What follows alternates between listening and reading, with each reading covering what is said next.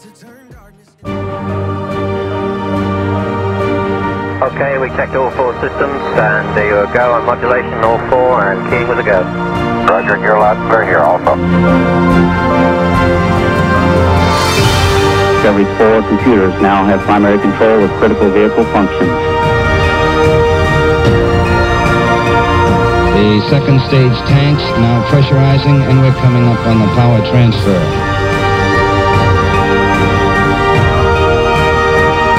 All stages pressurized at this time. 10, 9. We have ignition sequence start. Engines on. 5, 4, 3, 2. All engines running. Launch commit. Liftoff. We have liftoff.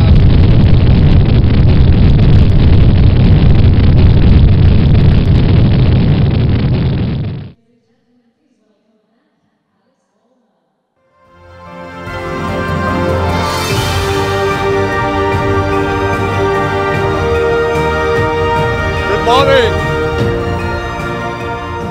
That was quiet. Good morning. Are you all ready for a space travel today?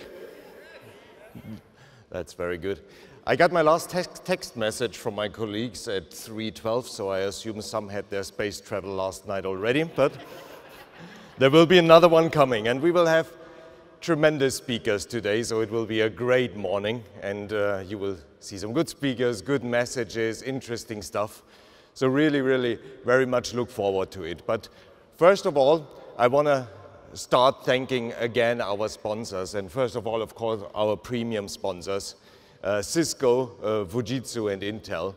I called it out on Monday already. We do tremendous stuff with these guys, and what I'm particularly proud of is that these partnerships developed over the last few years. So we do business with these guys for over 10 years, with Fujitsu almost 20 years, and we always evolved on the demands of the customers and do really, really great things around IoT, around cloud with them.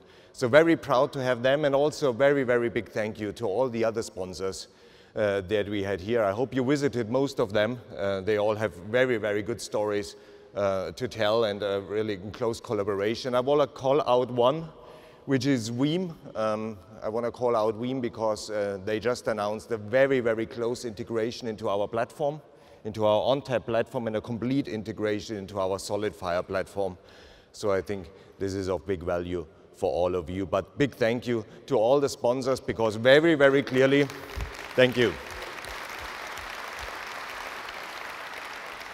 Very clearly, this event could not take place without them, and I thank them for the sponsorship and the partnership, obviously.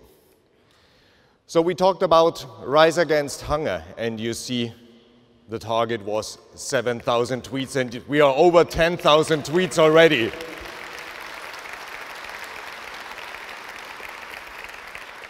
I almost got the feeling Donald Trump is in the audience. We're permanently tweeting. So that's really fantastic. And as I said, I think everybody here in this room is very, very privileged. It is a fantastic thing to be here. We can focus on the good stuff. And I think it is important for me as a person, for us as a company, and I'm sure for you as an audience, to give back some of that. So thank you very much for contributing, and don't even think about stop tweeting. Good. Some interesting numbers. A lot of things are going on, and I hear positive things from overall, but maybe interesting for you what was going on in detail. We had 289 sessions so far, which I think is an amazing number. Just to give you some insight, the top 3 most attended hands-on labs. So you see very, very much around ONTAP, very much around integration into our partners' platforms. You also see the most attended breakouts, which are also very much around ONTAP, but obviously also Flash seems to play a very big role for you. So you see there's a lot of things going on, and I could not be more proud and want to thank everybody who put a lot of effort to put good content together for all these breakouts and sessions. A big thank you for them.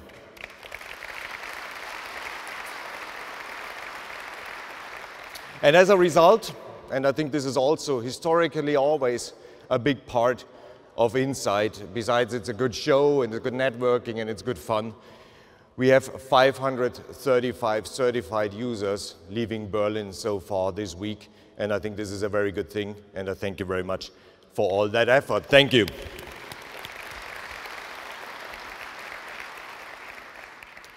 Good. You heard us talking on Monday very much about how the world is changing with data, and Kenneth Cukier, I think, did a very, very impressive speech showing good examples how the world is changing with data and how precious and how important data is for you as a company. And almost every chat that I had with customers and partners individually was really around how the world of data is evolving, how important data becomes for your company.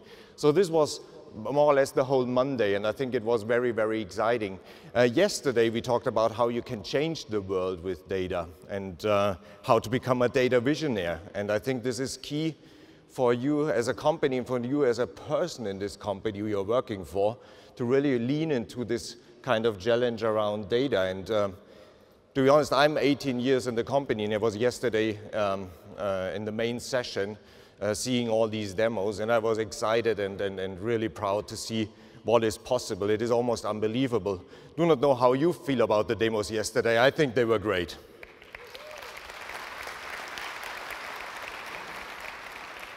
And what also keeps in my mind is really the Thriver Survivor panel that we heard.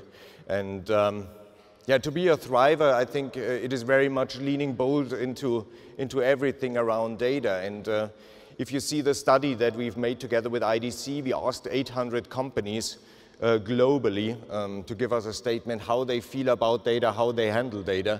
Then the reality today is that just 11% of these companies see themselves as a thriver.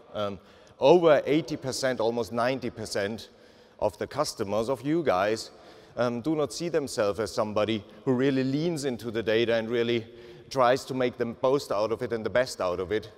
And if I may give you one call to action, and maybe one thing that you can change when you leave Berlin, is your view on data, is really how you can help your own company and your own organization, either it's a customer or a partner, to really go the next step as a company. Because I'm 100% sure your company will need it, and I'm 100% sure that in 10 years from now, brands that we all loved and that existed since we are little kids will be vanished and gone because they did not lean into that challenge. And other brands, other companies that might not even exist today will play a big role in 10 years from now. And I think it's up to you. It's very much up to you guys. It's in your hands what your company will do with that. So if I may say this one call to action, lean into that one. It is a key one for you and your company. Good. So this was my first intro, and before I go to the other speakers, I have the big pleasure to be the host of a panel, and it is a service provider panel that I'm hosting right now. The service providers are key for us. They've always been. We do over $1 billion of revenue with service providers. It was always a stronghold, and service providers always need to lean into architectures, into innovation very, very early, because their whole business model relies on that. And therefore, I think it's quite interesting to have a panel that really helps us understand what drives service providers today. And for that reason, I want to welcome on stage 3 of our most important service providers in EMEA. And I want to call out on stage from 1&1, 1&1, Alexander Vierschroth. From Darts, Mr. Lars Goebel, and from All for One Steb, Michael Scherf. Hi, Alexander. Hi. Please take a seat. It's great to have you all here. Thank you very much for taking the time and being on the panel on us. Yesterday we saw exciting demos. I just shared my excitement again. It is fantastic what we've seen around the interaction with the cloud. And still the question is always, how real is the hybrid cloud? Everybody talks about multi-cloud and fantastic scenarios, but how real is that really? And you are closely interacting with customers on a daily basis. Michael, what is your view? What are you seeing? Yeah, we see that the cloud is in everybody's mind by our customers, and we see more and more hybrid cloud projects realized services like SuccessFactors or Cloud for Customers from SAP or simple managed services which are provided by us. So we see it coming, also in the German markets. It's coming, okay. That's very, very good. Alexander, what is your view? Yeah, I completely share that. In the end, the German SMBs, especially the German SMBs, or as we call them, Mittelstand, is very cautious about the cloud currently. So nobody with a sane mind will push all his data and all his workload into the cloud. So they will definitely stick with their on-prem data center and just move the workloads one by one to the cloud. So we definitely need an offering in that area. That is very good to hear, that the hybrid cloud is involving. Before we move on with further questions and go a little bit more deep, I want to give you the opportunity to really give the whole audience, because we have a very international audience, a quick idea who your company is in detail and what the focus is. So maybe starting with you, Alexander, if you may. Yeah, sure. 1&1 is one of the top 3 web hosters in the world. Depending on the KPI, we're number 1, number 2 or number 3. And we also have, of course, cloud hosting offering, so infrastructure as a service and platform as a service. Yes. Yeah, Darts is a digital evolution provider acting as a new generation of full IT service provider. So we provide, based on our hybrid cloud platform, the possibility for multi-cloud sourcing, from co-location housing over private cloud hosting up to hyperscalers like Amazon Web Services and Microsoft Azure. We bring them together and consolidate one solution for our customers. Exciting, thank you. Michael? Yeah, All for One Stay is the #1 SAP partner in the mid-markets. We focus on the German-speaking markets, Germany, Austria, and Switzerland. What we do for our customers, we implement SAP projects. We deliver them with service and support, with application management and managed services, which we produce in our data centers. We also build up a strong practice in the Microsoft issues like Office 365, SharePoint, and Azure as a cloud for using to use it as a data center for us. And to the line of business, we go with subsidiaries we have. We sell also SuccessFactors, Concur, Cloud for Customer, hybrid solutions, and sell this to the line of business to our customers via subsidiaries. That's exciting. Thank you very much for that introduction. And it's good to have 3 service providers here who really cover a very diverse, I would say, requirement of our customers' base. We talked about hybrid cloud from the start because I was simply curious on if that is real. Lars, what use cases do you see moving into the cloud today? So hybrid cloud is always a topic of scalability and flexibility. So business models, new business models based on data, where I need scalability because a huge amount of users. But also use cases which have data privacy rules to fulfill, or data privacy regulations, data security points they want to respect in their company. And this is always a point where only one hyperscaler is not good.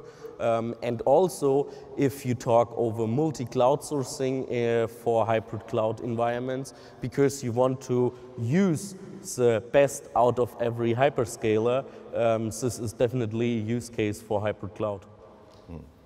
Yeah, that's for sure the case. You touched on the data privacy issue, and I think the basis of your business model is also NetApp private storage.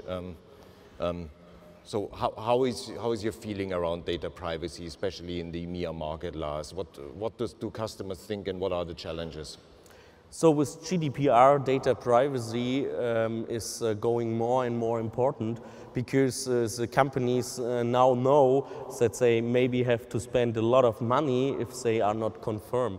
And this is a possibility for IT to get more awareness for their situation at the directors of the company. And we see that at the moment all companies go through that point and looking how they can realize their IT in a confirmed way. That's for sure the case. You mentioned GDPR, Michael, a very frank and open question. Are our customers GDPR ready? Some are not. So as always. So it's all not in the focus of the business, because most customers we have are mid-market companies who will do the business, and they are not so staffed that they can do all the regularities. So not only data privacy and such things, some more. And so it has to be part of the service to deliver this kind of stuff to the customer in a complete package. It has to be within the services. Yeah. Alexander, do you see GDPR being taken serious enough? Let's phrase it that way. Well, I think yes, nowadays, but in the last months, many customers approached us about that topic, and nobody is really eager to talk about that topic because it's complex and very hard to handle. But in the end, I think it will benefit all of us because, as I just mentioned, the Mittelstand in Germany is very cautious about the cloud, so he has to have strict rules, and we have to show our customers that they have their data really secure in our data centers, and they do not have to worry about that. Absolutely. So you're also acting as kind of a consultant for your customers, if I get you right, in that direction, which I think is a very, very important thing, because as I stated several times, technology can do a lot of things, but I think we are often talking also about culture and processes. So very good to hear that you support our customers on that one. Alexander and Michael, I know you are both very close with Microsoft and SAP, and also you, Lars. I read an article that SAP and Microsoft are both ranked as two of the top 5 cloud players in the world. So Michael, honestly, with dealing with Microsoft and SAP, will they eat your lunch one day? Will they be a competitor more than a partner for you? What is your view? No, because we are sitting since years on the same table. So we eat lunch together because they are a partner, and it's not a threat, it's a challenge and an opportunity for us. What our job in the last years was to take the solutions these big numbers have and to build up mid-market solution out of them and to put our own IP into these ideas we have. And that will be the next year, will be the same business, the same deal. The content will be a little bit different than the last year. Yeah, more in the cloud, less on premise, but it's the same table and the same market, so we are partners.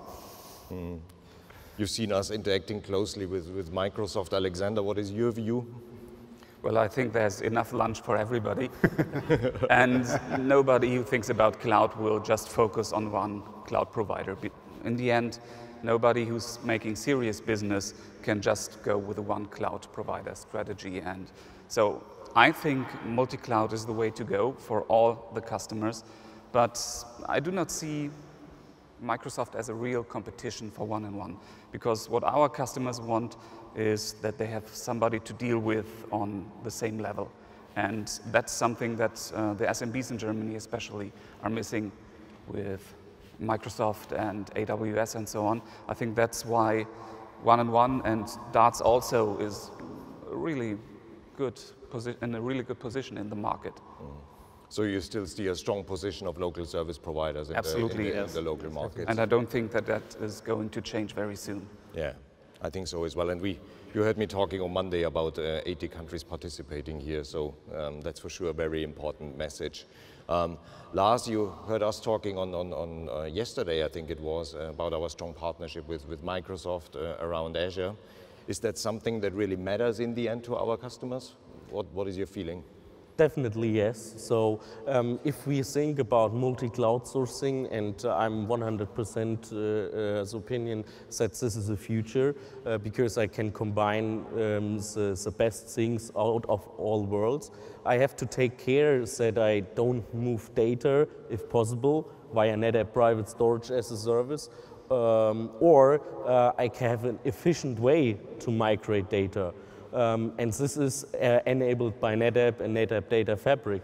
So I think that's very important for the customers. And if I look at the market, I still see that the CIOs and the technical guys search for the right way to realize their infrastructure to be ready for multi-cloud sourcing.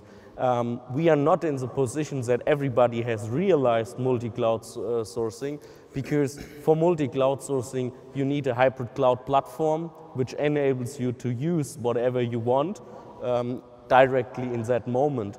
And it's possible today with NetApp and NetApp Data Fabric.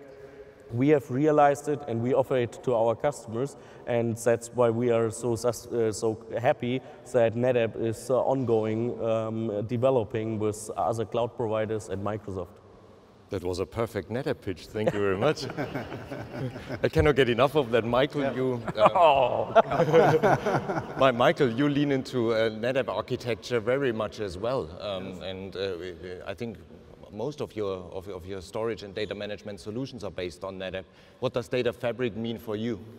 Yeah, the key is data, because when you do service transitions to provide services to customers, you have to move the data. And so we know since years, the key issue in our transition projects is to move the data from A to B. And when you nowadays look at the scenarios in the cloud world and the customers world, you have two big points. The one is the system of records, the classical data and the ERP system and so on. It's a typical managed services issue today. So the data has to be in data centers, they have to be in the German data centers for some customers.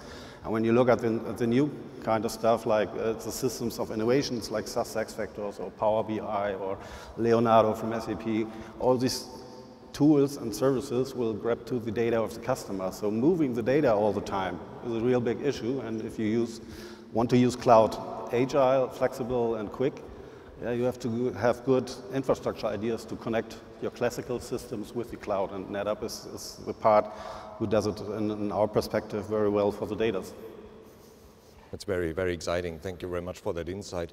Alexander, I think our partnership comes from a little bit different background. I think you were kind of an acquired customer through our SolidFire acquisition roughly 2 years ago. Yeah, you won't want to hear a NetApp pitch from me now.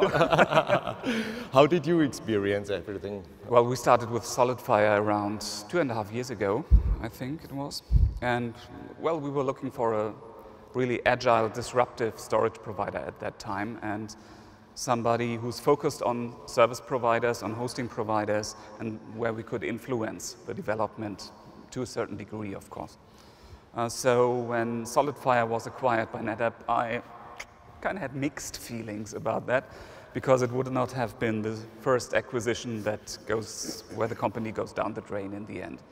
But what I've seen from the acquisition so far, and also heard from the SolidFire staff, is that it works out perfectly, not only for the SolidFire products, but also for us as a service provider, because we can now benefit from the support structure from the worldwide sales engineers and tech engineers we have available at NetApp. So in the end, it went out quite well. That's good to hear. That's good to hear. And I think in your business model also mobility and elasticity plays a big role. Maybe you can touch on that one a bit. Definitely. For us, it's very important that the customers can move around within our product range from one product to the other without having to migrate their data or, of course, risking to lose their data. And that has to be perfectly seamless. So for us, it was important that we have the opportunity to move a customer from product 1 to product 2 and offer him a different quality of service without any interruption. And that was something that the NetApp SolidFire solution did very well for us. That's very good to hear. Thank you very much for that.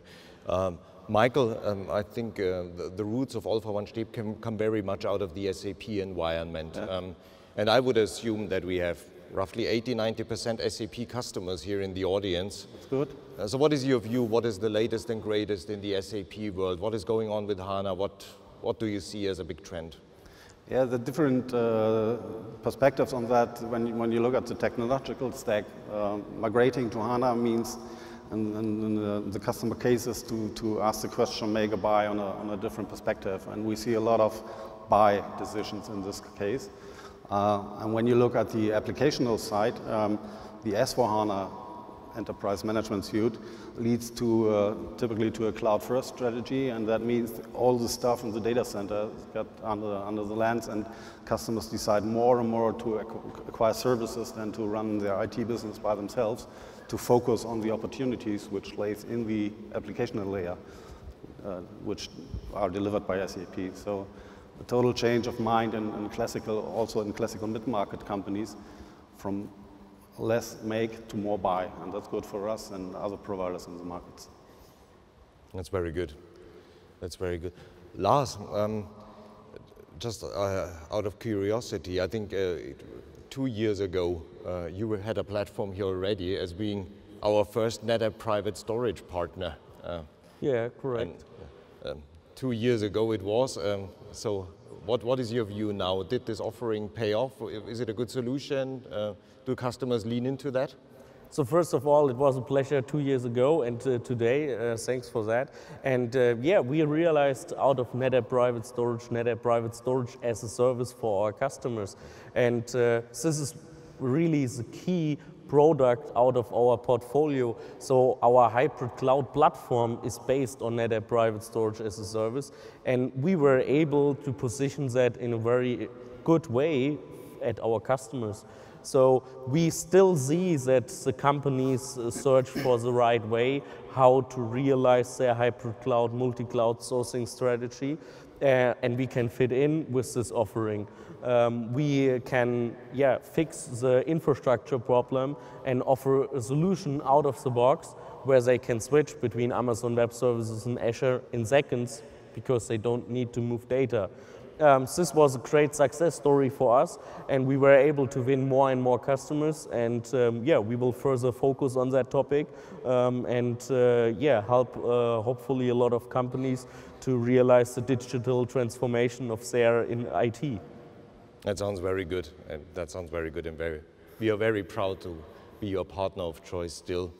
So we have the day calling out the future and what is going on in the future. And as a final question, my question in your direction would be, how is the future looking like for your company? What are the focus points? And is there maybe a call to action you want to give to the audience? Michael, maybe starting with you. Yeah, it matters on who you ask. When you look at the analysts and the market researchers, there will be big, huge opportunities, mega billion-dollar markets. What we see is what we realize is a 10%, 50% growth, and that's the plan for the next years in an organic way, because you have to handle all this kind of stuff in the growth. So there are big opportunities, interesting issues, interesting projects, what we see, and it's a matter of change, and change is fun. It's a lot of new stuff and not always the same.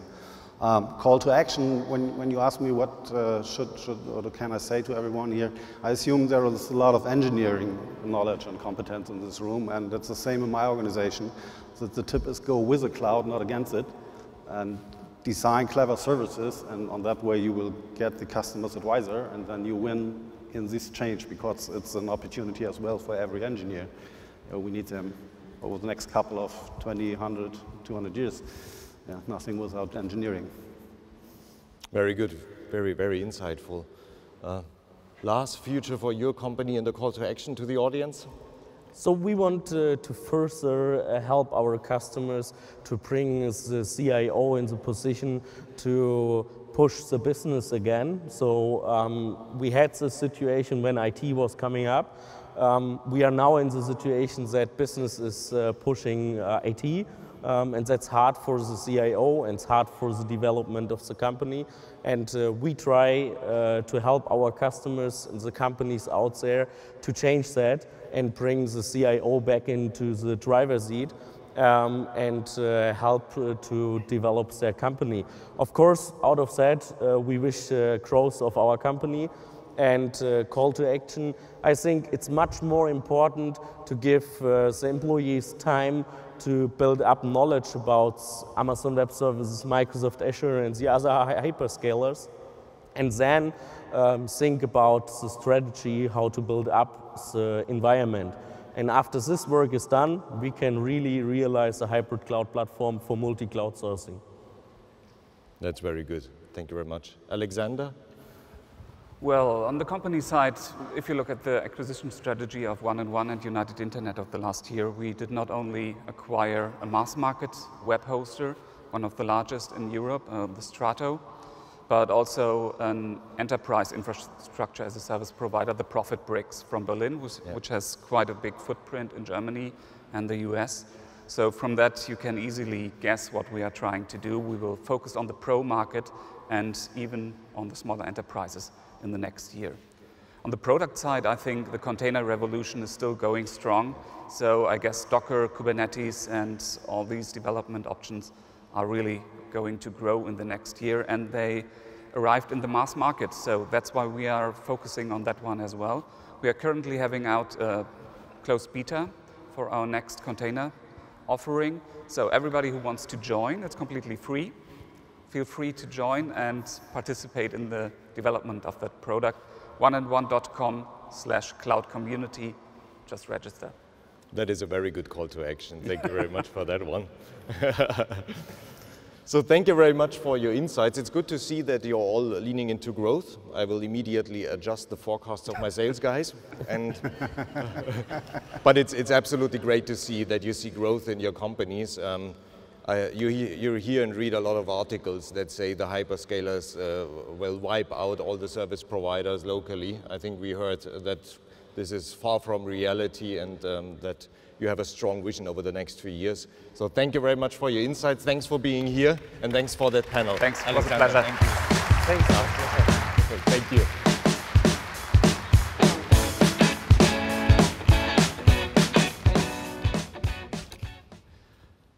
Good, thank you very much. So I think we have and had a very, very impressive insight so far. And I think the question is always, will we do it again? So what is your feeling? Is Insight a valuable event?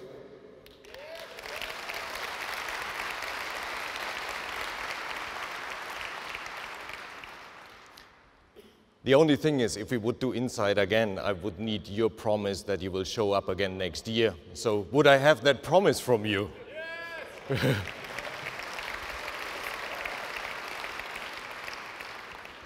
That is very good. That is very good, because we took the decision to do Insight again next year. I want to announce it now, and I want to announce the city. We've been 4 years in a row in Berlin. But I always hear from my American French boss that it's cold and wet and rainy here. So that I stop him complaining, we decided to go in a different location, which will be wonderful Barcelona.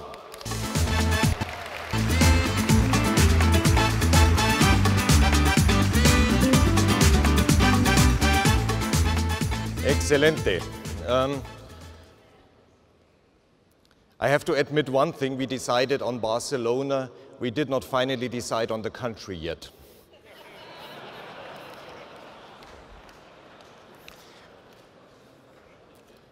But this will be sorted out, pretty sure. Good. So I promised you a wonderful morning. I promised you good speakers. And the next one is an unbelievable speaker I want to introduce on stage. I made that comment yesterday already. There's ultimately 2 persons responsible that I'm here on stage today. The one is my father, and the second one is the founder of this company. And as you can imagine, I will not introduce you to my father now. So I will introduce you to the founder of this company, the one and only unbelievable Mr. Dave Hitz.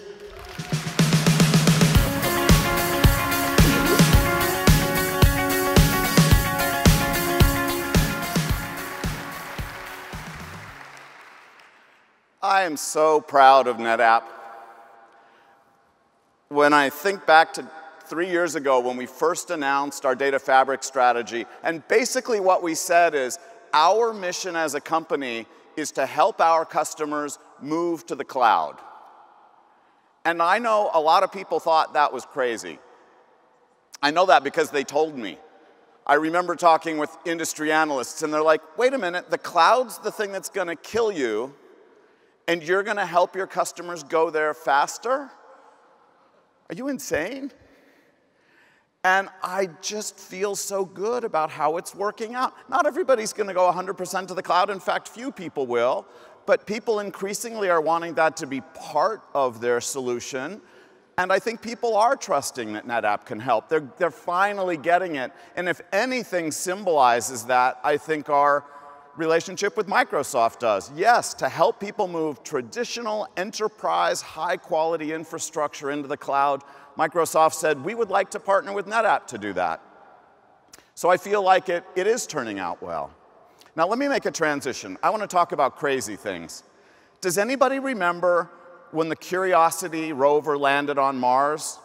Show of hands. For people who don't remember, that's the one that like comes down through space. There's a heat shield. The heat shield blows off, and then there's retro rockets, and the thing comes down, and then it gets 100 feet above, and it sets down a rope. Do you guys remember this? When I first saw the description of how retro rockets can come down, it's going to lower the rover to the surface of Mars, I said, that is f***ing insane. That is never going to work. And here's the thing. You're only insane right up until you succeed. And I'm talking about NetApp as well as the Mars rover. You're only insane up until you succeed, and then you're a visionary. And so with that, it is my great pleasure to welcome to the stage Adam Steltzner, whose team landed the Curiosity rover on Mars. Come on out, Adam. Here you go.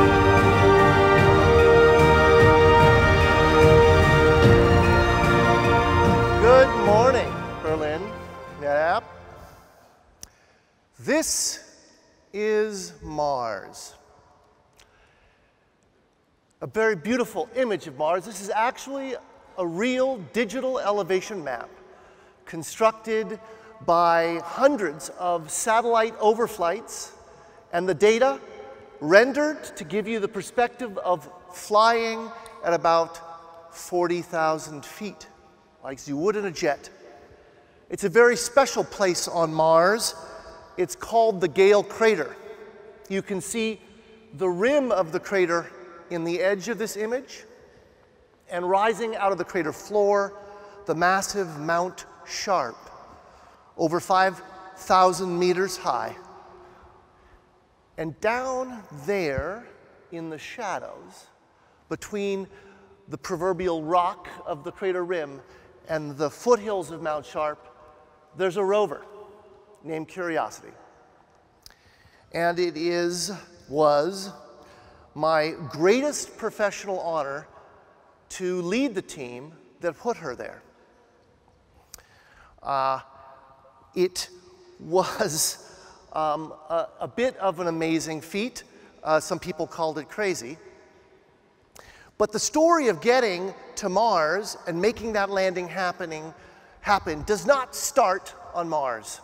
For me, my journey starts here. I was a poor student. This is the San Francisco Bay Area. I grew up in the San Francisco Bay Area. I was a poor student in high school. After barely passing my high school, I played rock and roll. I was playing rock and roll, hoping to become the next Elvis Costello. And one night, returning home from playing a show, I noticed that the stars were in a different place in the night sky than they had been when I went out to play the show. In fact, up in the upper left there, you see that constellation of Orion? It was that constellation, although I didn't know its name at the time. It had been in the east as I went out, and it was in the west as I came home, and I was mystified. I was amazed at the motion of the stars in the night sky. I had missed that whole Earth spinning on its axis thing in high school. I got curious, and I followed my curiosity down to my local college, community college, College of Marin, to take an astronomy course to teach me why the stars were moving. It had a prerequisite of a physics course. I thought, physics, I'm not so sure. And then I read the subscript. It said, physics for poets. Physics without math. All right. That might work. So I signed up for the course. And thank heavens that I did. Because that instructor in that course took the spark of curiosity I had experienced when I looked up and saw the motion of the stars in the night sky, and it turned it into a fire of exploration that has burned across my life and changed the course of my life and perhaps changed the way we land on Mars. If Adam of yesteryear were to know what Adam of today's job is, his head would have exploded. But thank God we never really know where our curiosity might take us. So that's kind of what I want to talk to you today about. Curiosity and exploration. You know, curiosity is the spark, and exploration is the fire that burns from it. In some sense, my life represents two parallel arcs of curiosity and exploration.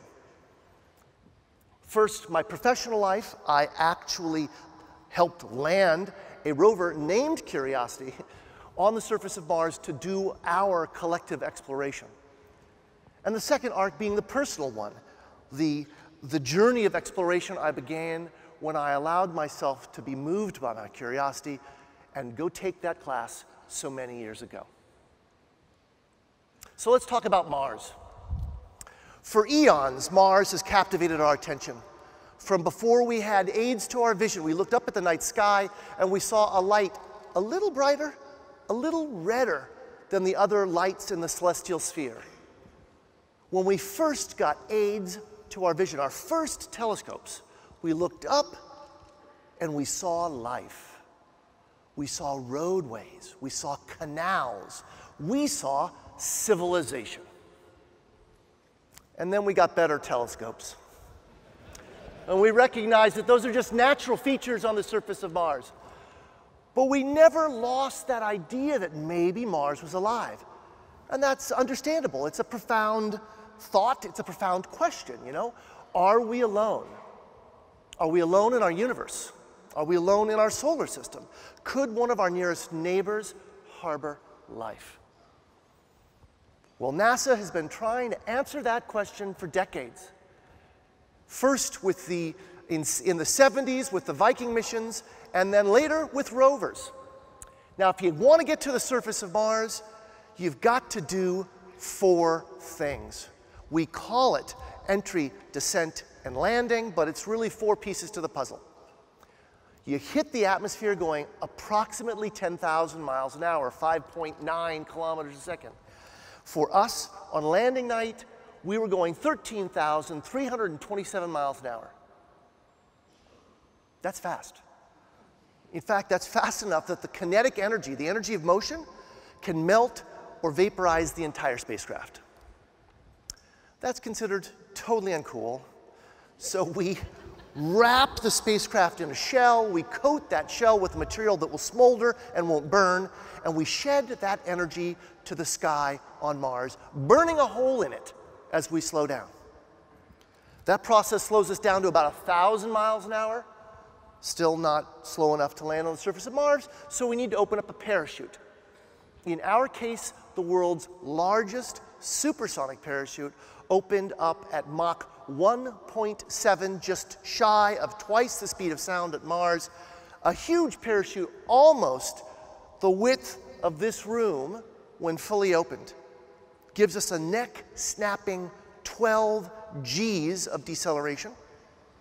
That slows us down to a couple hundred miles an hour, about 180 miles an hour or so. Still not slow enough to land on the surface of Mars, so eventually we have to let go of that parachute and go onto rockets. Now, every mission that's ever been successful that's made it to the surface of Mars has used these 4 pieces of the puzzle.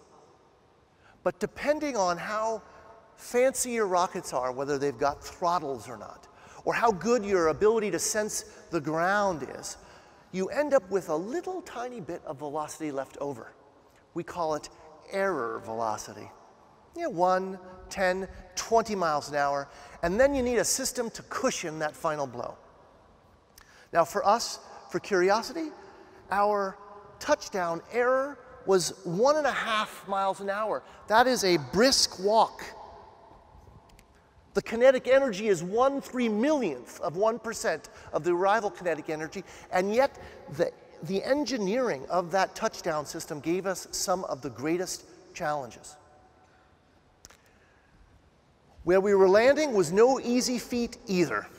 This is another image of the Gale crater. This is now shaded relief. Orange is high, blue is low. You can see the nice flat landing zone, and I've overlaid all the uncertainty ellipses of every successful mission to Mars. These are the 99th percentile hits. And you can see that as time has gone on, we've gotten better at finding where Mars is and getting more accurate.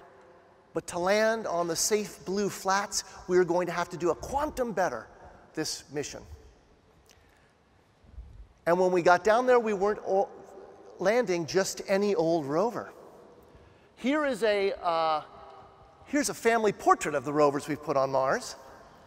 You can see starting in '97 with a little Sojourner rover about the size of a microwave oven. Very important because we were able to put her down on the surface of Mars for less than 1/10 that which we had spent on the Viking missions in the '70s. In fact, we were so happy to be spending so little, only $350 million, that we said we would go back every single opportunity we could. They come every 26 months because of the way that Mars and the Earth move around the sun. Now you'll notice there's a little bit more than 26 months between '97 and 2004. It ends up being we were playing a little bit of a limbo game. We said, that was great, you did a mission for $350 million, totally awesome. Can you do 2 missions for $350 million? No, you can't. In fact, you cannot, all you really can do for that much money is make a smoking hole on the surface of Mars. And you don't get a lot of credit for doing that, I can tell you that. But we rallied, and in 2004, we put twin rovers, Spirit and Opportunity, on the surface of Mars. And they were important because they taught us that liquid water had been on the surface, and we know from here on Earth that liquid water is present where there's life. But they couldn't tell us some important things about the water. Was it salty? Was it sweet? Had it been there for a long time? Was it acidic? Was it basic? In short, was that ancient wet Mars habitable for life? Well, in comes Curiosity. 900 kilos, chock full of all the science instruments necessary to answer that question of habitability. But at 900 kilos, she is really hard to land. She's big compared to rovers, she's big compared to human objects, and it was that final piece of the puzzle, the touchdown system, that gave us the greatest challenge. We pulled out all the engineering stops. We started with airbags. That's how we had cushioned the final impact of the little Sojourner rover and the twins, Spirit and Opportunity. Unfortunately, at 900 kilos, there are no fibers known to humankind. No polyaramids, PBOs, Xylons, Technora, Vectran, you name it. There's nothing that we have strong enough to make a bag to handle the impact. So that was out. We tried looking at legged landers. We'd landed on the moon in Apollo with legged landers. We'd landed on Mars with Viking legged landers. Now, unfortunately, in that period of time between '97 and 2004, where we had those failures, one of those failures was a legged lander. And we refamiliarized ourselves with just how tippy legged landers can be in uneven terrain. And you put a 900 kilo rover on top, tippiness, extra tippiness. And in fact, we decided that was just too unstable. So that was out. We tried to solve the stability problem by adding legs and spreading them out and letting the lander do a belly flop. It worked for stability. Now it ends up being that our propulsion system with the tanks are in the belly of the beast, and our fuel, monomethylhydrazine, it's annoyingly toxic when we work with it here on Earth, and naturally it's very explosive. And exploding on touchdown, also considered super uncool. So we armored up the belly to protect it against rock strike, And by the time we were done with that, it was just too heavy to launch. So in the fall of 2003, we gathered everybody together who would have anything to do with a successful Mars mission and try and figure out how to do that last piece of the puzzle. We knew we had 3 of the 4 elements, but we needed our touchdown system. We spent 2 days in a not very well air-conditioned room at the Jet Propulsion Laboratory, and when we emerged, we had this idea. We called it direct placement, but very rapidly it took on the vernacular, the sky crane. And as Dave mentioned, we knew 2 things when we emerged from that room. 1, sound engineering principles had led us to that solution, and 2, every time we spoke of it, people would say we were crazy. In fact, I did a lot of the speaking, and I can remember starting to talk about it and just feeling my credibility drain into the floor. In fact, I got so tired of it, I came up with a pithy little statement I would make before I'd ever even begin to discuss the sky crane. Great works and great folly may be indistinguishable at the outset. Now, I love statements like this. This statement is both true and simultaneously meaningless. Those are the best statements, by the way. They sort of add credibility, but they don't really take you anywhere. The truth of it is maybe obvious. If something's very different, something looks super strange, you will have no point of reference, no way to juxtapose it to that which you know, and it might appear crazy. The meaninglessness of that statement is, of course, that crazy also looks crazy. So just because you say this statement doesn't mean that the next words out of your mouth aren't completely whack. Although I promise you, actually, a little secret, that if you do make this statement, then no matter what comes out of your mouth, people are like, okay, maybe. Now, unfortunately, the whole team labored under this statement. We had no way to test our landing system.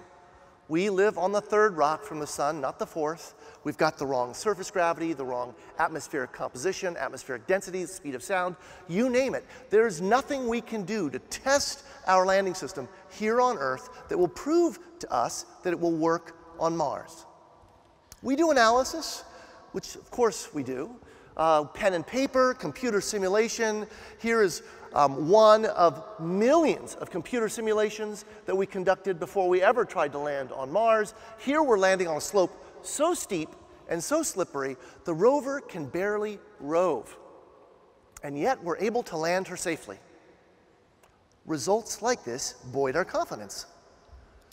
But analysis in general, modeling certainly, and simulation don't protect you against sins of omission, the I forgots. When I build a model of the universe in my computer in ones and zeros, if I omit an important law of physics, an important phenomena or behavior, the computer won't tell me that. It will just dutifully turn the crank on some weird, strange little universe I've created inside of its bowels and give me an answer that may or may not have anything to do with what we should rightly experience when it comes time to land on Mars. So after 10 years of investment and $2 billion spent, we had to gather the team together and essentially collectively hold our breaths and ask the question, had we done a great folly or perhaps a great work?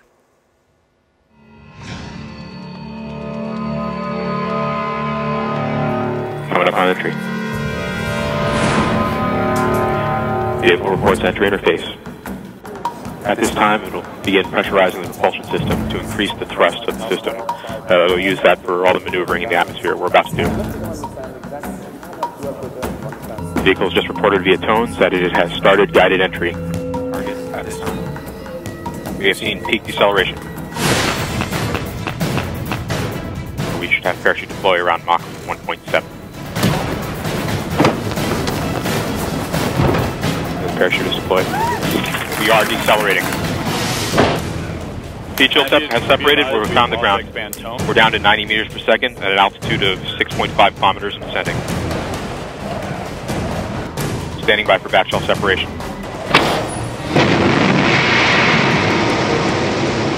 We are in powered flight.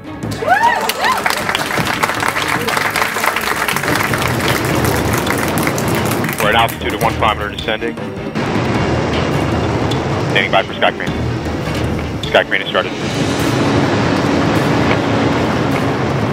Signal to us, you remain strong.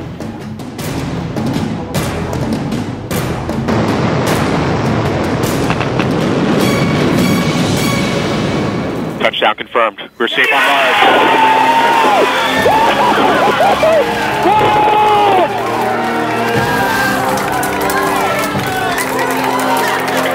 Time to see where our curiosity will take us.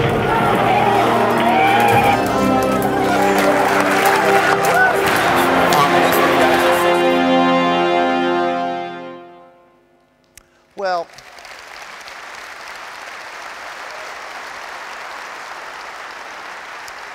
that was a good night.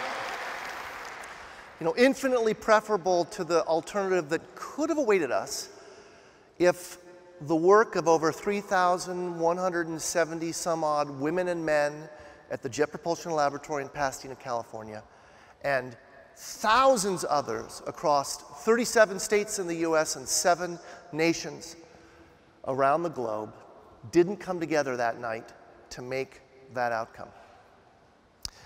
Now, I know for myself, and I know for many of my team members, the ones and zeros that come down that tell you that the rover's done its job, they take the front of my brain to figure out. And they don't connect me as viscerally to our decade-long effort as these. These are the first images of a new place in our solar system brought to you by the blood, sweat, and tears of those women and men across the US and around the globe. They are, from the right going left, the first image of Mount Sharp seen from the surface of Gale Crater. This is taken a couple of days after landing. We've removed the dust covers that block and protect the lenses. We get a nice clear image. You can see Mount Sharp in the background, the rover's shadow in the foreground, and in the mid, the beautiful black sand dunes that separate us from the foothills of Mount Sharp. In the center, the first color image of the surface of Gale Crater, this taken by an imager on a robotic arm. Also, a few days after landing, we have not removed the clear dust cover that protected the lens, and the red iron oxide-rich dust that gives Mars its red color, gives this image a ghostly red hue. But my favorite image for the entire mission is the one in the far left. This is the very, very first image taken from the surface of Gale Crater. We had a satellite above us as we were landing. And that is the communication pathway through which all the telemetry, all the data you saw us reacting to in the control room was passing through that link. We were just about to lose that link. It had been timed perfectly just to cover our landing. And we thought we might have just enough time and just enough bandwidth for one image, and we chose that image. It's from the rear hazard cameras. These are fisheye lens cameras down low on the bottom of the rover. They're there to protect the rover when she's driving around. These are the ones on the rear. And we chose that camera and that image at that moment because we were kind of just hoping against hope we just might see that. Yeah, I know what you're saying. Whoa. What? You might have to trust me, but that is actually the impact plume of our descent stage, our jet backpack, hitting the surface of Mars after it's dropped us off. You know, we come in, we let go of the parachute, we go into rocket fire. We've got this propulsion system strapped to the back of the rover. And then about 22 meters above the surface of Mars, we release the rover below it, lower it down. Both of the bodies descend until the weight of the rover is taken up by the surface of Mars. And then we cut the descent stage free, and it flies off to a safe distance to the rear of the rover to land or impact the surface a safe distance away. That is the impact plume of that event. So we got everything. We got things we expected, really cross your fingers, like successful landing, and things we didn't even dream of, an action selfie of the landing. On the numbers, it was a good night. The green, the red, and the black are variously where we thought the rover had landed once we knew where it had touched the atmosphere, where the rover thought it had landed, and where it actually had landed. Separated by a few hundred meters. Not good if you're playing a game of golf. But if your golf shot is 352 million miles, it's awesome. So,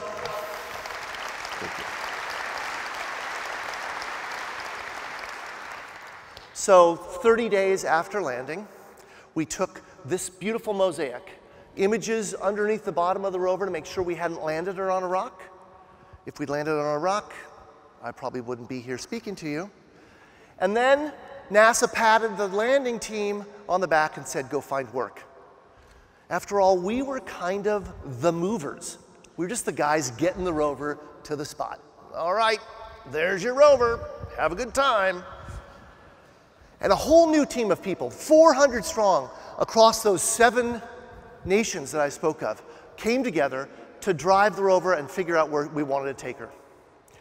They made beautiful decisions, and within 6 months of our 2-year mission, we had drilled holes into the bedrock of a place called the Yellowknife Bay and brought up a blue-gray powdery material, distributed it to science instruments inside the belly of the rover, and given the scientists back here on Earth the data they needed to answer the question that Curiosity had been sent to ask. The question is, was ancient, wet Mars habitable for life?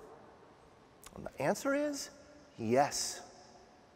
3 billion years ago, when life was just getting a toehold here on Earth, the conditions to support life were ripe on the surface of Mars. It's kind of profound. We don't know whether life started in both places at the same time. We actually know that during that period of the solar system's evolution, the 2 planets actually communicated with one another because of what's called the late early bombardment, in which we were being struck by asteroids and ejecta was flying both back and forth between the 2 planets. So life could have started here on Earth and been ejected to Mars, could have started on both places simultaneously, or it could have started on Mars and been ejected to Earth, and we're all Martians. That's kind of a weird thought, but it's in the decision tree. So, data. You guys are data people. Let's talk about the incredible data that we bring down. Huge volumes. I mean, we do 100 to 500 megabits per capital S, which stands for Sol, which is a Martian day. Our maximum data rate is 500 megabits per day. It's like drinking through a cocktail straw. Our data rates range from, honestly, dial-up speeds to, at moments when we're talking to satellites just above us, pretty good. We require 75 megabits of that 100 to 500 megabits per day just to figure out what we're doing with the rover the next day, just to get enough images, enough data from the rover to understand what to do with her next. And the entire data that we have received from Mars over the years that the rover's been up there would fit quite easily on my outdated iPhone 6. So we are not big data. We have to be very, very choosy. We're super small data. We have to choose very carefully on the front end what data we try and pipeline to Earth. So here she is. Her name's Curiosity. She's doing our Curiosity's bidding on the surface of Mars. I love this image. It's a beautiful panorama. You see Mount Sharp, you see the spacecraft. But this image opens a question for me. why do we do this? Why do I do this? Why did I do this? Why did I spend 10 years of my life designing a rover, designing a landing system, to put a robot on Mars to root around in the dirt? Is that particularly practical? I mean, sometimes when I think about human behavior and practicality, I get a little confused. But some things I know are practical that us humans do. Like this is practical. Not the selfie, but that 737 behind me. I'm going to get on that aircraft, and I'm going to go from Burbank, California, to Houston, Texas, right outside the gates of the Johnson Space Center. It's a trip I do a few times a year. It takes me 3 hours and 15 minutes to make that trip. When my mother was my age, that trip probably would have taken about 3 days. When her mother was my age, it would have taken 3 weeks. Air travel has absolutely revolutionized the way we think about our society, the way we move goods and services, the way we do business. So many of us here today came here via air travel. But if you look at the early exploration of flight, you don't see anything that portends to the great significance it will have upon society. Early exploration of flight looks a little silly. Early explorers scared horses. Evidently, if you wanted to explore the heavens, you had to be prepared to swim in the oceans. Early explorers were embarrassed, or should have been, and some of them should have been downright humiliated. I don't really know what this guy's thinking. And unfortunately, all too frequently, early explorers paid with the greatest of possible costs. And yet, we kept at it. Despite the danger, despite the impracticality, we kept at it and eventually tamed the skies, even though for years, air travel would be a risky proposition. So we don't explore because it's practical. In fact, I argue we explore despite it being impractical.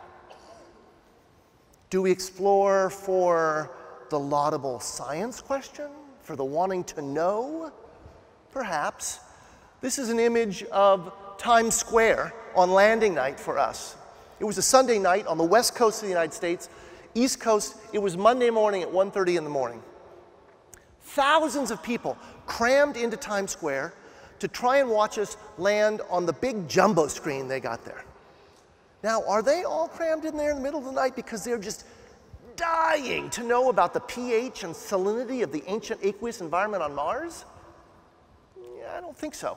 Not only that, I think it's more akin to when tens of thousands of people gather to try and see if an athlete can cross a set distance in a fraction of a second faster than another athlete.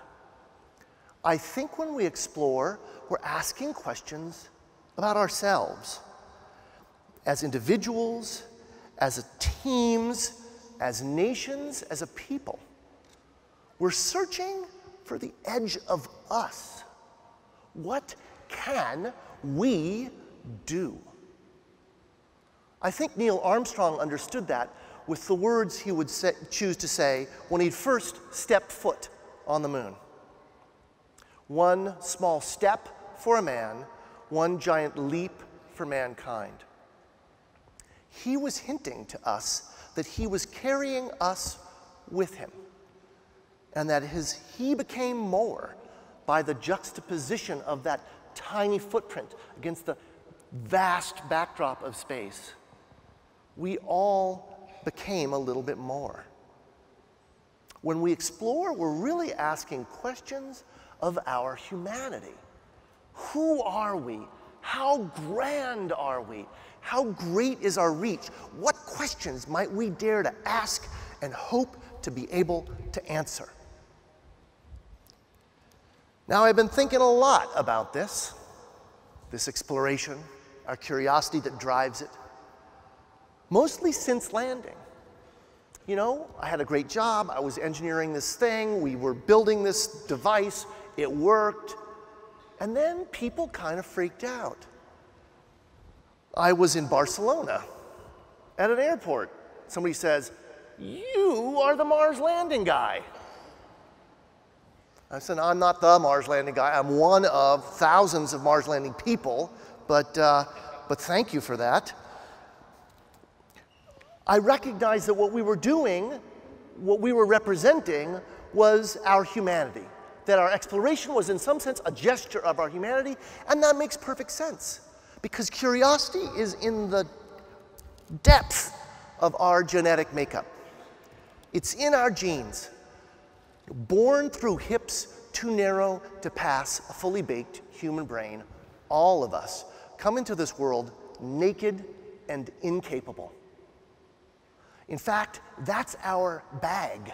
We come in almost completely unprogrammed, with very few lines of code. Perhaps the most important is be curious. And we all are. Every single one of us in this room, whether you identify as curious or not, you started to make your own model of the world, starting at time zero, driven only by your curiosity. I've got a 1-year-old boy. I watch him pour sand and water onto his hands, into his diaper, and he's learning about the universe, driven by his own innate curiosity. Before he could speak, he knew about mass, length, time, gravity, the difference between a solid and a liquid. We all did that. Now, an interesting thing happens. As we get older, we start relying on that model that we first built when we were at T0. And we don't necessarily recognize the world as it really is and bring our sort of native curiosity to bear upon it.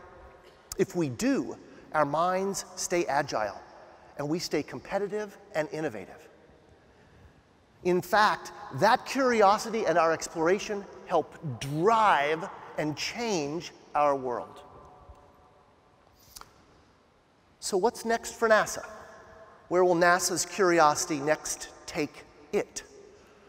Well, the National Science Foundation, the National Research Council, the US's body of great thinkers has been telling us for a while that we should bring samples of Mars back to Earth.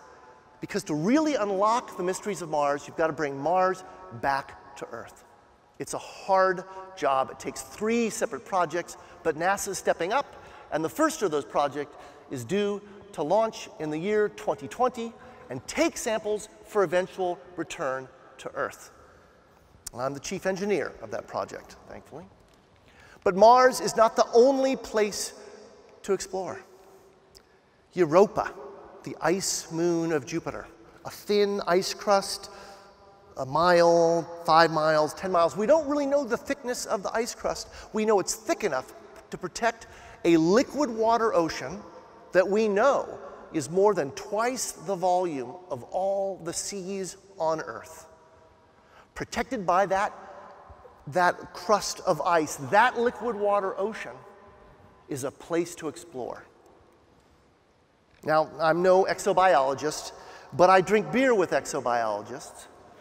And they tell me that their best bet for where life is existing today in our solar system is this icy moon of Jupiter. And I hope to help NASA put a lander on the surface of that ice and see what evidence of life has upwelled. So now this image is a beautiful image to me. It used to fill me with terror. It used to wake me up every night. It doesn't do that anymore. It makes me feel strangely both proud and humble. Proud to have been part of this great team, and humbled to have been so lucky to be part of such a gesture of our collective humanity. But this image also opens up a question for me. Where will my curiosity next take me? You know, years ago when I followed my curiosity about the motion of the stars or the apparent motion of the stars in the night sky, my life changed. And maybe I changed the world a little bit because of it. Since that time, I've learned that if I can keep my team members and myself in touch with our native curiosity, we create better solutions. We solve more profound problems. So it's a great question for each of us to ask. Perhaps best asked and left unanswered, hanging in the air, wondering, where will your curiosity next take you? Thank you very much for your attention.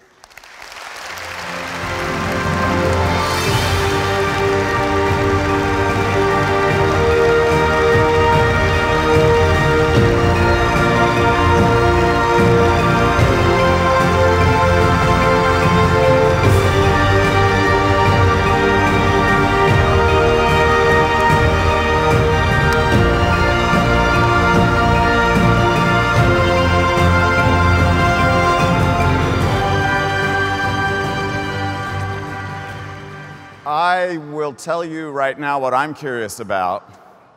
Why did I agree to take the speaking slot after the Mars lander guy? I've got a question. Yeah. If Elon Musk offered you the flight to Mars, Yeah. safe delivery guaranteed, Yeah. but maybe coming home, maybe not. Yeah. That's how the early explorers did it. Would you go? So I have, as I mentioned, young children. And a beautiful Is that the garden. reason you would go? Yeah, that's right. I would think, wow, think of the sleep I could get on Mars. No, and a beautiful garden, and I personally, along with everybody in this room, evolved on this planet, so I'm kind of happy right here. I love the idea of exploring, both with robots and with humans, because it's part of our makeup. It's sort of a fundamental gesture of ourselves. Mm-hmm. But I don't need to be the one living somewhere else. Do you think any human, while you're alive, will ever touch the Curiosity rover again? I certainly hope so. I will work hard to make that true. Because I have a question. If you send an object into the void and no one ever sees it or touches it again, does it exist? Interestingly, Dave, the data tells us that it does. Dude. Thank you. Thank you so much.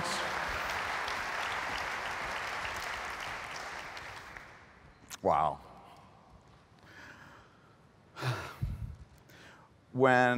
Oh my God.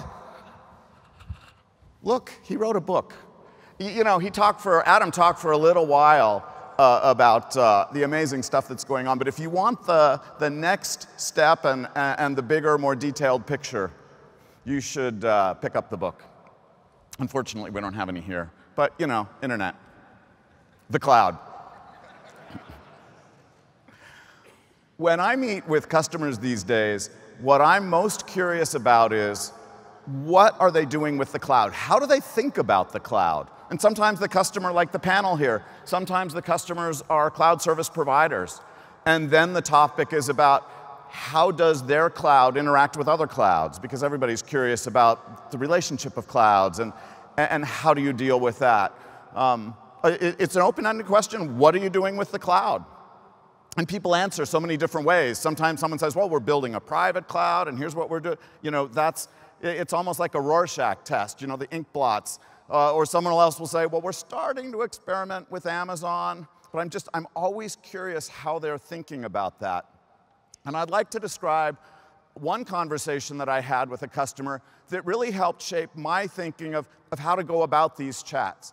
This was the vice president of infrastructure at a very large insurance company. And I asked him, what are you doing with the cloud? And he said, well, let's not start with the cloud. Let me just describe how I think of my infrastructural model overall. He said, I think of it in 3 categories. The first category is configured systems. You know, we design them up. Large systems, small systems, fiber channel, Ethernet, Unix, Linux, like we wire it all. And it's not necessarily bare metal. It might be VMware, but this chunk of it is for Oracle. And maybe this part is for virtual VDI, virtual desktop. You know, it's kind of traditional, the stuff we build, like what I've been doing in my life. That's the first category. The second category is private cloud.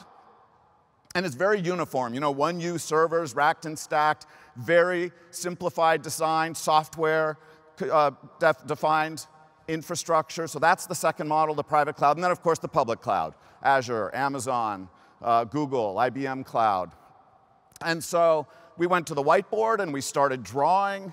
And the tool that we ended up creating is something I've used with a lot of customers. And so I'd like to walk you through it. And actually, see that circle there? That's Earth. And that one up there is Mars. Configured, private. This is not going to work. So here's the PowerPoint version. I will tell you, I put configured. The vice president was a Brit.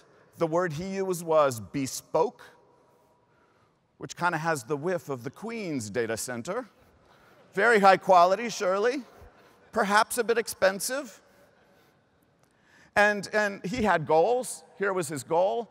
30%, 30%, 40%, and I'll come back to that in a minute. But the reason that this struck me so much, and the reason I'm sharing it with you, is that this image he had was so perfectly aligned with how we've structured not only this conference, but also our development, how we think about our investment. You've seen this before. Over on the left, he was saying, I want to buy storage systems, I want to build stuff out of them, but I would like to modernize them.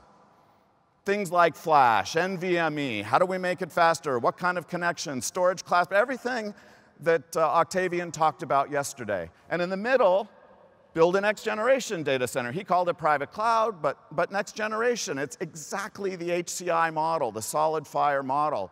And then finally, the public cloud. And so I felt really good about it. It's like, oh my goodness, what we're building seems to be what at least this one customer actually wanted. And Joel started by saying, many of you will not just be in one of these zones, but two, or for a lot of you, even all three. And I think that's right. So let me just at a very high level talk about how we think about the cloud investment.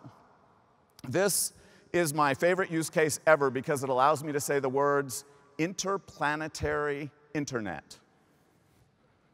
There's Earth, there's Mars, there's the rover, the satellite, data comes back. If you can't tell, that's Pasadena, California. And the data, as it happens, lands on NetApp gear, which is cool, all 5 gigabytes or whatever of it, teeny amount. And last year, as Joe mentioned, we showed what they were working on, which was how do we get the data into the cloud? At that point, they were experimenting with Cloud Sync using NFS. Now they're actually experimenting with Storage Grid, replicating it with objects. The next step, though, is more interesting. In addition to just getting the data into the cloud for their own compute use, they want to share the data. So how do you get the data out to other people? What's going on is, if you look at the rover, each of the sensors on the rover is designed by a particular team, and that team knows better than anybody else how to interpret that data. So they want to get the data to the team that made this sensor and to the team that made that sensor, and not just get them the data, they want to be able to have compute available for them, and they don't want to build it themselves. So do it through the cloud. So here's what's important. In this case, the cloud's not replacing the on-prem data. In fact, I think the government mandates them to keep it on-prem. It enhances it, lets them share it, gives them additional compute capabilities for it. This is not a cloud or on-prem story. It's about both. Here's another use case. For a lot of people, data in the cloud is great. Fine with the data in the cloud, that's a good place for it. I don't need it anywhere else. For some people, that's scary. It could be for regulatory reasons. It could be competitive issues. You're scared, whatever. Your boss doesn't let you put data in the cloud. So an alternative is to put data right next to the cloud, often in an Equinix co-location center. And what's interesting, often the initial driver for this is that feeling of, do I want data in the cloud? Am I willing to let it go there? But once you get this model, it creates a very interesting opportunity, which is that exact same pool of data can be visible to this cloud and also may be visible to another cloud. Suddenly, you've got the ability not to be engaging with just one cloud, but multiple. So let me go back to this picture. You know for sure, I mean, if you're paying a bill to Amazon or Azure or Google or IBM Cloud, I mean, you know, you're in the cloud. These two on the left the line between them is a little bit softer. In fact, if you go back 10 years, If you were simply running some hardware with VMware on it, that would probably have qualified as, oh yes, that's very next generation, right? So the bar keeps rising of what does it feel like for next gen. One way to look at it is to think about the applications. It's very common with next generation private clouds to use apps that are designed for massive scale out. So I need a little bit of performance, I'll use 10 CPUs, or I need more, I'll use 100, a lot more, I'll use 1,000. Tools like MongoDB, Couchbase, Hadoop, right, fit that model. But when we look at our own private clouds that we build with customers with SolidFire, a lot of the apps, it could be SQL Server, it could be Oracle, it could be Exchange. And in fact, I think the app is the wrong way to think about it often. So let me make an analogy. Suppose that you were trying to help someone decide, should I buy a smartphone or should I buy a laptop? You could ask them, well, do you want to send email?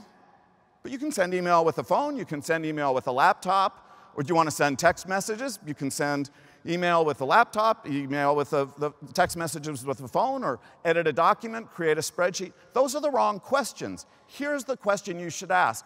How would you like it to feel while you're doing this? Do you want to be standing on a subway with your arm around the pole doing your text message? It's like, I recommend a smartphone. Or would you like to sit down for 3 hours and plow through all the emails you have because you were at a conference?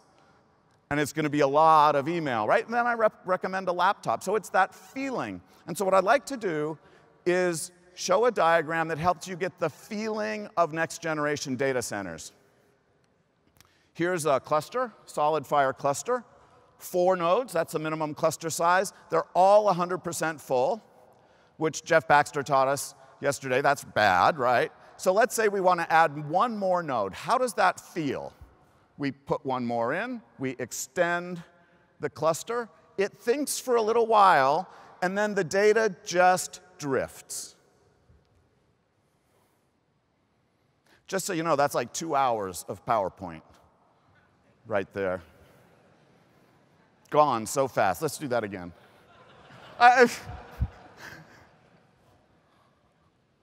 Ooh.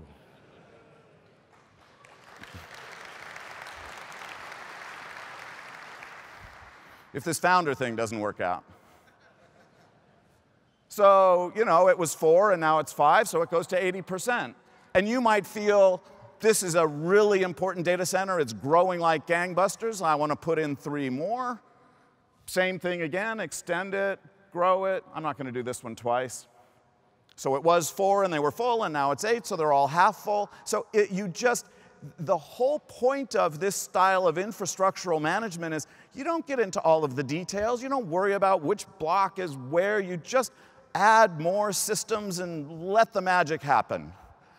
We've also had people, they thought it was going to grow like crazy. They expanded it to half full. Didn't grow as fast as they thought. I don't have an animation for this, but you could take 3 of them out. I mean, first tell it, drains back. Those 3 are empty now, and you can ship it somewhere else. We call it FedEx load balancing. And if you're a service provider, that's how you think about this stuff, right? Just fungible. It's not bespoke. You didn't design it and carefully every 1, 2 wires to the Ethernet at the top of the rack, right? Very simple, very flexible model. HCI, just add compute. How hard could it be? I do want to comment about our philosophy of HCI, because I think this is important, and you saw it yesterday. Our view is, if you look at the compute part, VMware has done an awesome job of solving the compute flows, and you don't have to worry that much about it. You can add servers in, you can pull servers out, VMware will move it around. We think they've done a great job. And so we haven't tried to replace that. We haven't tried to fight with them. We're partnering on what they're doing well at. The piece we think has not been done well is the data part.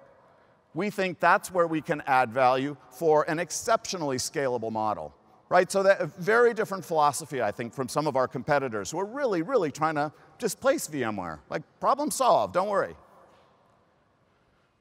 Okay, back to this picture. Remember, I got distracted, but there was a conversation, me and the VP of infrastructure at the big insurance company. So we're having this conversation, And I'm trying to figure out, like, why 30, 30, 40? What was he thinking about? Where did these goals come from? And is it like capital? Can't be capital because the cloud is OpEx. Or is it total number of people or counting apps? Or like the answers didn't feel that good. He hadn't fully thought it through.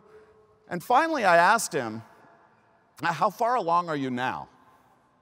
And he said, oh, now? Well, right now, it's 100-0-0.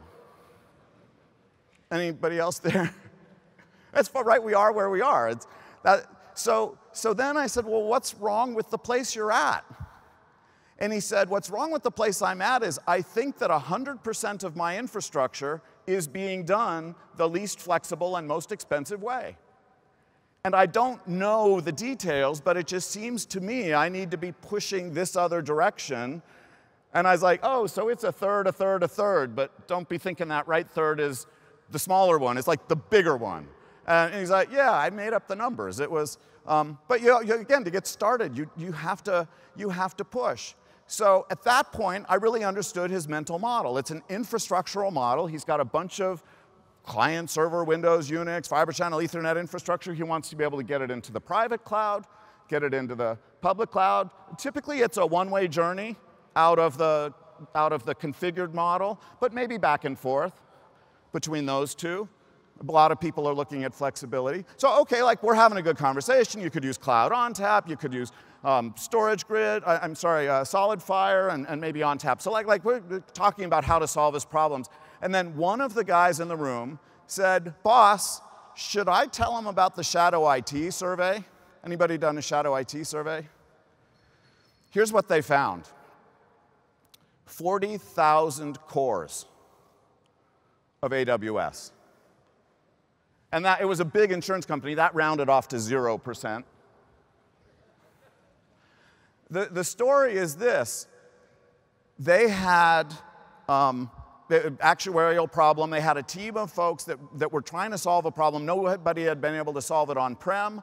And they went in and started digging. And they figured out how to throw a bunch of CPUs and Amazon at it. And they did this. And they were heroes.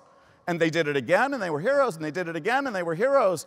By the end of the year, they were a big budgetary problem. And so what the VP told me is, I would like to bring that back. And here's the conversation we had.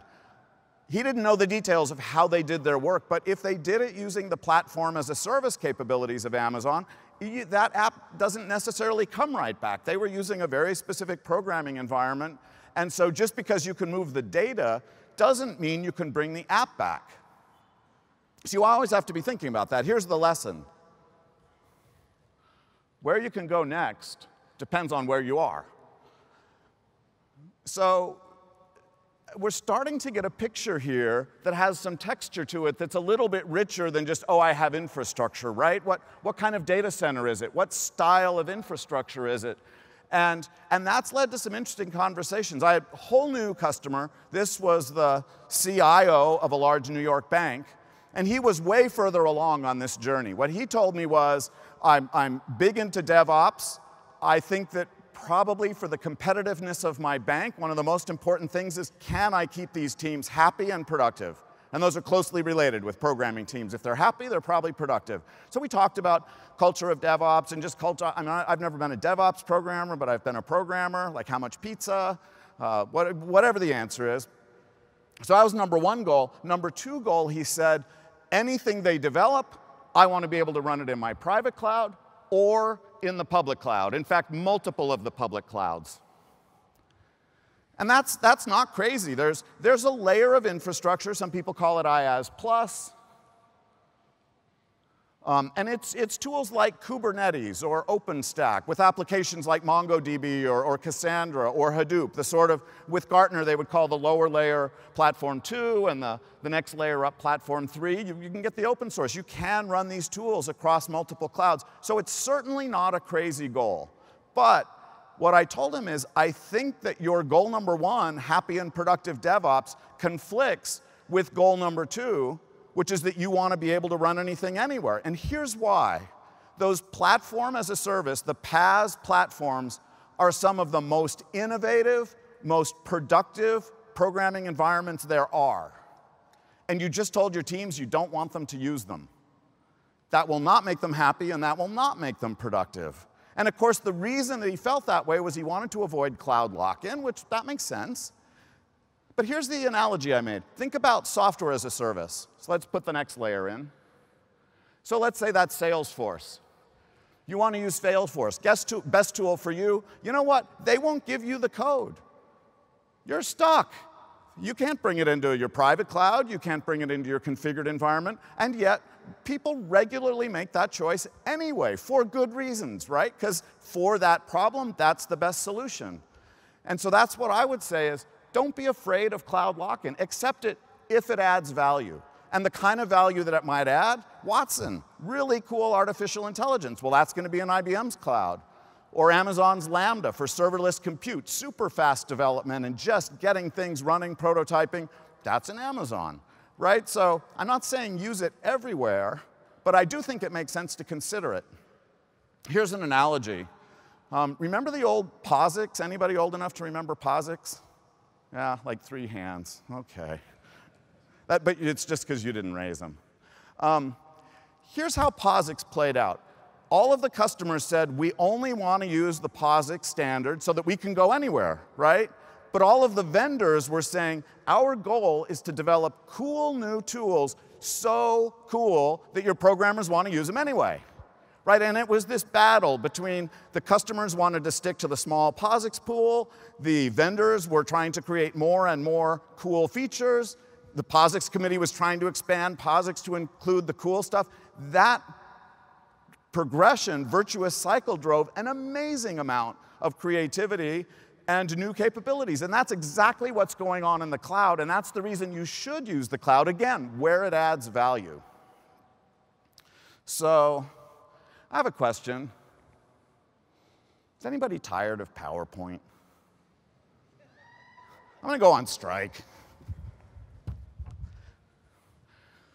Sometimes I just wish there was such a thing as whiteboard as a service. Can you imagine?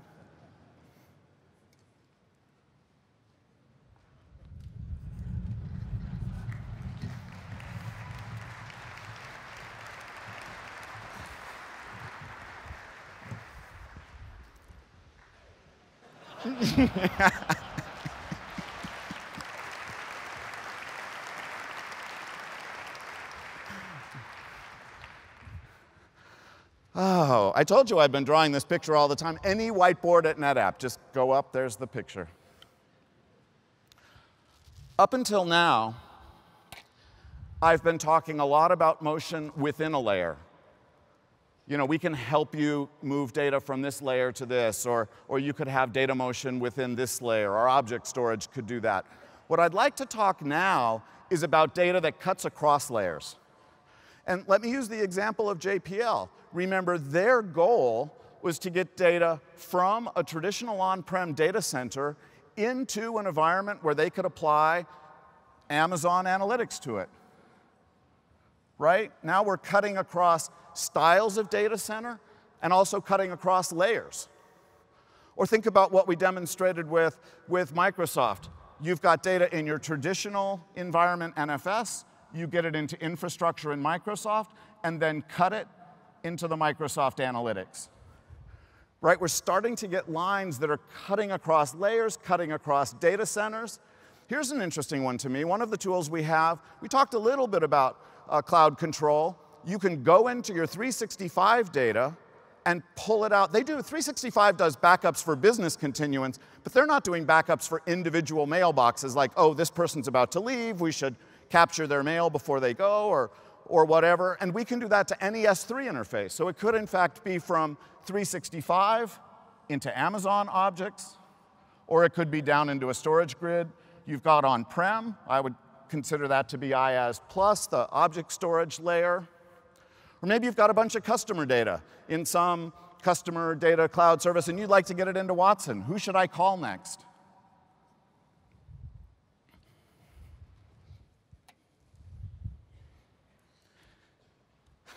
Here's what this is. 3 years ago, we told you data fabric. Blah, blah, blah. What does it mean? How do we describe it? I can't think of a better way to describe data fabric than this picture. All of the different ways that people build data centers, all of the different styles of compute in today's world, and what we're doing is connecting them all up with data fabric lines.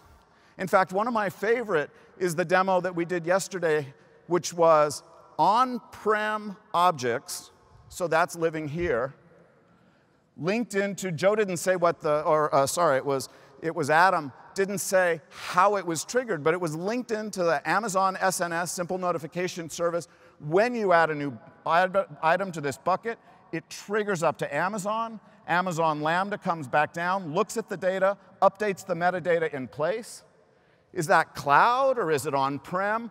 You can't even tell it's so tightly integrated. It's data fabric. I just love what it is we're building. We're not done, but we are clearly setting the stage for something cool. This picture, it's not telling you what you should do. It's more like a roadmap of places you could go. I had one customer say, he said, you're missing something. He said, I had a big Hadoop problem. Actually, it started small, an experiment. Hadoop started in the cloud. Then I brought it on-prem to a private cloud. But the Hadoop jobs got so big, it was really chewing down our private cloud. And I realized I could build a bare metal Hadoop solution that would solve this better. He said, I think, isn't that a configured solution? So you can go here. I didn't draw it that way because that's not the usual direction. But here's my point. I really think you need to be figuring out where are you trying to get. In fact, I have a piece of advice for anybody planning their future. To plan your future, start with the cloud and work backwards. And I don't mean that you have to go into the cloud. In fact, you may conclude that that's not the solution for you, for this problem. But I think you should always be asking, if I was going to do it a cloudy way, how would I do it? Two reasons. Number one, there's a lot of really good thinking going on there. And if you don't take into account that thinking, I don't think you're going to do as good of a design. And two, even if you're not ready for the cloud right now, it's likely that you'll be considering it in the future. And if you don't take it into account in your design, you may be stuck in the wrong place. That's lesson one. Lesson two, cloud is a journey. It's not a particular endpoint, and it'll evolve over time. And to illustrate this, I'd like to tell you the story of one of our customers, Technology One in Australia. They started as a traditional software vendor. So they make software in their own on-prem environment. They send it to you, with a CD-ROM or probably over the internet. You run it yourself. And they said, we want to become a cloud vendor. So they started 100% on-prem, and they moved into 100%. They chose Amazon to start with. They used Amazon data. They used the Amazon compute. And before long, they said, we missed the NetApp features we had. And so they started using ONTAP Cloud. And eventually, they ran into an interesting situation, which is the Australian government says no one is allowed to sell a product to the Australian government if it's just one cloud. They're trying to avoid monopoly. You have to support two clouds. So at this point, Tech One moved the data near the cloud and then could use both Amazon and Azure. So think about the journey they went from 100% out of the cloud, 100% in the cloud, half in the cloud, half out of the cloud, and then half in the cloud, half out of the cloud, and straddling two clouds. And every step of the way, NetApp was a partner with them, helping them do what they needed to do. Which leads to my final thought.